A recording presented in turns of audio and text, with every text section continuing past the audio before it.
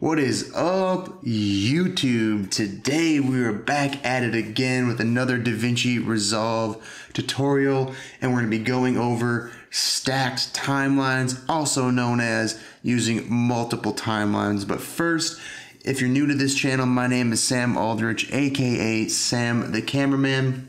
And each and every single week, we bring you guys new DaVinci Resolve tutorials, new gear reviews, or any kind of tip or trick that's going to help speed up your workflow. And that is exactly what we are going to be going over today. So make sure you guys subscribe, hit that bell notification, like this video. Make sure you're not missing out on any of the new stuff that's coming out. I appreciate all you guys, but let's get right into this DaVinci Resolve tutorial. Alright, first thing you want to do is make sure you have your clips imported into your media pool. Alright, and what you want to do once you have everything imported into your media pool, select all of your clips and just drag and drop them into your timeline. And this is already going to create your very first timeline, and all your clips should be dumped right in there. We don't need these audio layers, so what we are going to actually do is right click.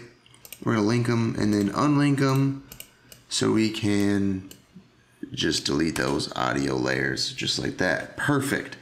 All right, now that we have our footage in our timeline, we want to make a whole nother timeline that we can do work in or have a whole nother project in. If you wanted to import all of your clips into one timeline, sift through them, and then copy and paste them into another timeline once you've got everything you want, you can do that as well. And we're going to show you right now how to do it. You come right over here to this little tab and you click on that, and you come over to where it says Timeline View Options. On the left side here, you're going to hover over this one. It's going to say Stacked Timelines. Select that one. Let's click off of it. And as you can see, it added this little plus. So we're going to just hit that plus. And what this does is it brings select a timeline up. If you already had multiple timelines created, you could hit this little arrow and just select whatever timeline you want. We, however, do not. So if you want to create a new timeline, you can either drag and drop your footage back in there, or if you come up to File, you come up to New Timeline, and we're going to title this one just Edits. Alright, and it automatically brings it right into our stacked timelines, our views right there. So now let's say I want to bring in all of my footage, I want to sift through it, pick which clips I want. Instead of having to go through them in your media pool, you can bring all of your clips. Let's select them all. Let's go not select our timeline and let's just bring them in. And as you can see, we have all of our clips right here in the timeline. And now let's say we wanted to go through and we wanted to trim these up. We wanted to only use this section of this clip.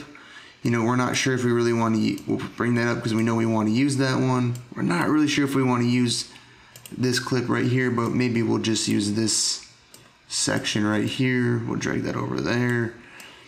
And let's see, maybe for this one, we're going to only use that section right there. So this is a nice way that you can trim up your footage, you can sift through your footage, and you can see everything in the, as it plays back in a full screen or a bigger screen. And once we have all of our footage gone through and we have everything we want, or if you're making edits to certain clips and you want to bring them from one timeline to another, you can do that as well. But once you have everything done that you want to in this timeline and you want to bring it back into timeline one, all you have to do is select whatever clips you want to bring back, right click, hit copy, select timeline one, and we can just put our playhead right at the end of this, right click, and paste. And that is going to bring all of our clips right back into this other timeline. So this is a really useful tool when it comes to editing your videos. Like I said, you can bring all your footage into one timeline, sift through it all, pick out what clips you want, and then you can copy and paste those clips and bring them into like an edit version of it, like your edit timeline. And that's where you can do all your edits and you have all the clips that you already want already in there. And another useful way to use multiple timelines or stacked timelines like this is if you needed multiple versions of the same project.